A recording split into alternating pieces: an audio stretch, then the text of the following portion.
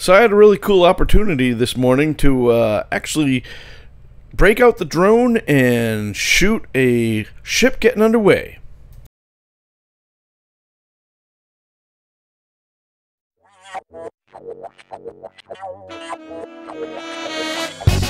Hello and welcome. I'm Tim and this is TimBatSea. And hey, guess what? We're down in the Caribbean. That's right, no longer in New York. Well, just a little change of contract here and a little change of scenery.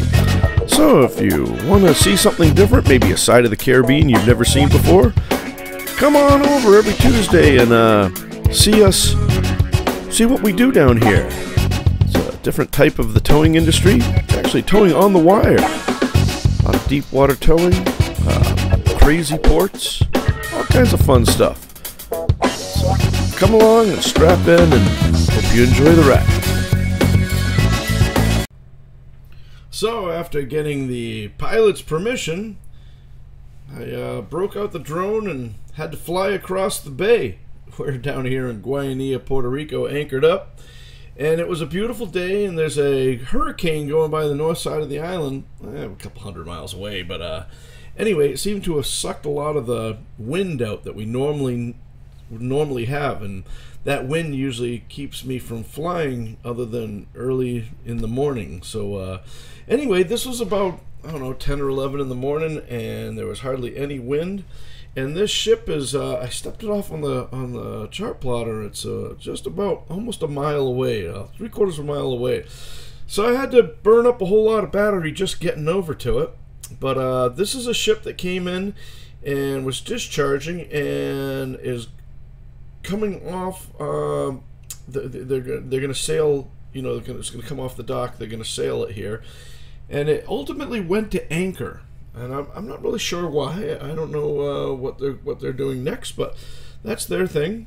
So right now you can see two of the local assist boats that are working on it, and those two tugboats will hold it, pressing it up against the dock as they're taking in the lines. Now, if you can see there's still those blue lines there. There's a couple fore and aft leading spring lines. And looks like the bow and stern lines have already been taken in.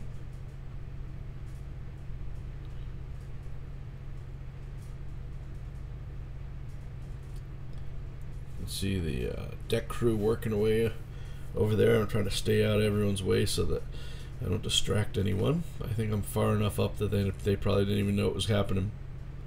Now, in other videos, I've talked about how a lot of people think they see my wheel wash stirring up the bottom. Well, it's about 40 or 50 feet deep right here, and you can see that these tugboats, even them, when they're pushing against a ship like this, they can stir up the bottom as well. So that sand right there doesn't mean that they're going. It just gets cloudy for a second. That's all. Sometimes longer than that, depending on how it goes. Some people will ask, what's that in the water on the starboard side of the ship? That's actually what we call a boom. That's an oil boom. So when the ship comes in, they'll have one of these that runs the whole length of the dock, and then they'll have another one that a boat will pull out and encapsulate the whole ship. So in the event that they had a hose break or something, the ship discharged oil for one reason or another, it would be contained in that containment boom. So they call that an oil boom. So the outside one has been pulled away, and the inside one is there. Now it looks like the pilot is probably giving the order to start coming astern, probably clutch astern on 2. Maybe even a little bit more. We'll see if we start seeing some smoke coming out, but you can see the line is starting to get tight.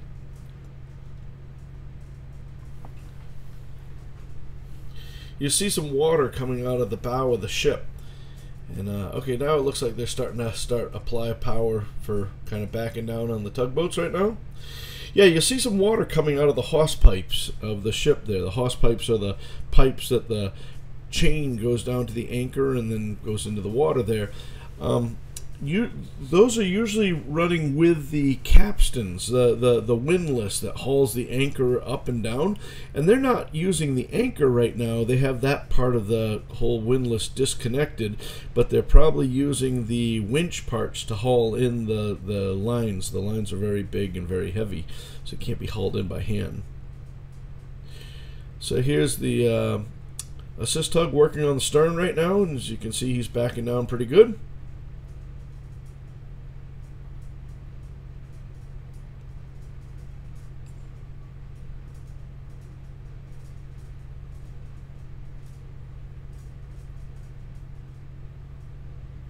The more and more I fly this drone, the more confident I'm getting.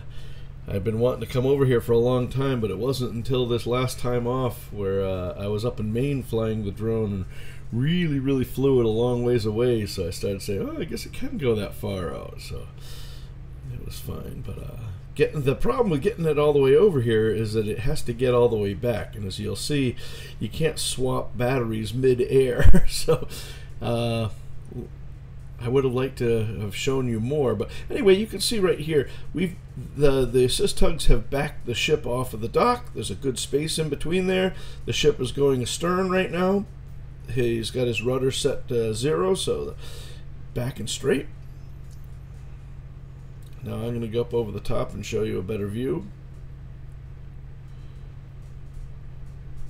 But I was just saying that I would have liked to have made this a longer video, but unfortunately you can only go as long as the batteries will last, and I was over here and all of a sudden the thing started saying, hey, I need to come home, I'm running out of battery. But that's not happening yet. We're still good.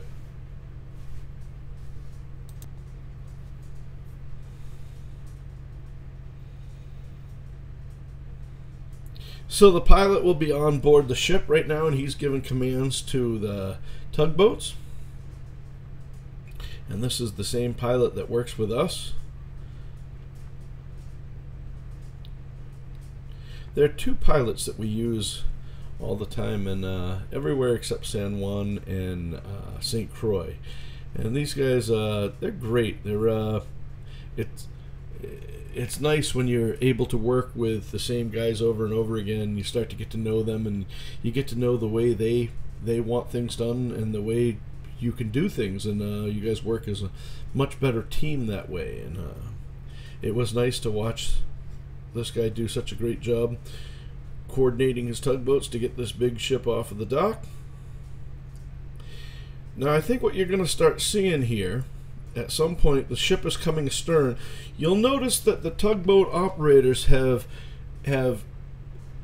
leaned a little bit. So in other words, they're moving their stern of their tugboats towards the stern of the ship.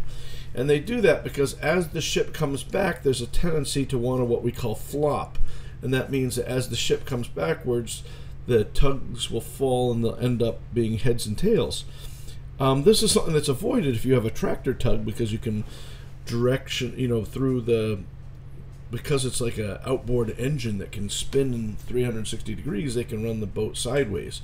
But conventional tugs have to work a little bit more, and one of the things they do is they set up so they get a better angle, and then they'll work more on one engine.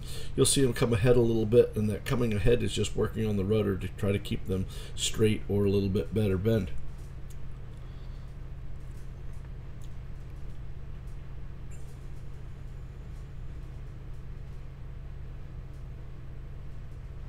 Now you'll see some markings on the upper side of the ship, and those are safety routes, where to walk, where you should stay, and a lot of them have to do with keeping out of a place where a line might snap or a tripping hazard might be. You'll also see a helicopter landing pad. Now you can see the water has been shut off on the outboard winch side, but it's still on this side over here. And I was starting to say that a lot of times the water will run down the hose pipe, and people are saying, why are they doing that? Well, when they run the hydraulics to run the windlass, to raise or lower the anchor, or in this case, the anchor has been disconnected, that part of the winch has been disconnected, but the winch parts still work to retrieve the lines. A lot of them will run seawater through to cool the hydraulics, and they also dump it down the hose pipe to wash the chain. And when they're anchored up, they can bring up a lot of mud, and it kind of gets real smelly and yucky, so they wash that. So that's what it's very common that when you're doing ship assist like that, you'll see water coming out of a hose pipe. That's funny. You're seeing my drone getting attacked by these local, like, I think they're swallows or something like that. When we were over at the Dominican Republic, that was a real issue. I was flying and the thing almost got taken out by a couple birds. I guess they really don't like. I guess they're very territorial. But now you'll see the stern tug has been released. He's taken in his line and he's going to go to the other side. Now I haven't talked to the pilot about this particular job, but what I'm assuming is that he's going to go to anchor, so he's probably going to make a clockwise turn. In other words, the bow is going to continue to move to the right-hand side or to the starboard side. So the stern tug lets his line go, and he's going to go over, and I would imagine he's going to go on the stern of the ship and start pushing while the tug up here on the bow is pushing this way, and it will rotate the whole ship and get him going that way. And this is like I say, I'm only guessing what the pilot is doing, but this shouldn't be an issue to do this. For one, it's a very long ship, so it should back up relatively straight. And because they're having sternway on the ship, if the stern is going to go anyway, it's probably a right-handed wheel. Like 99.9% of all the ships of them are out there. So the ship is probably going to back to port anyway. And then with the assist tug still on the bow, it's a very good chance that they're going to back up straight or even help out a little bit by having the stern go to port. So now the assist tug is coming over here to get in position to push, the stern around. You can see us way 3/4 of a mile off in the distance. Well, you could there for a second, but let's see. Yeah, and all that. If you look on the side of the ship, all that sand or mud that you're seeing kicked up, that's just a result of the wheel wash of the ship backing down. So, like I say, not even close to running aground or anything like that. Just sediment that gets kicked up. The reason why I keep talking about this is it's something that comes up in the comments all the time. So that's why I'm trying to address that now.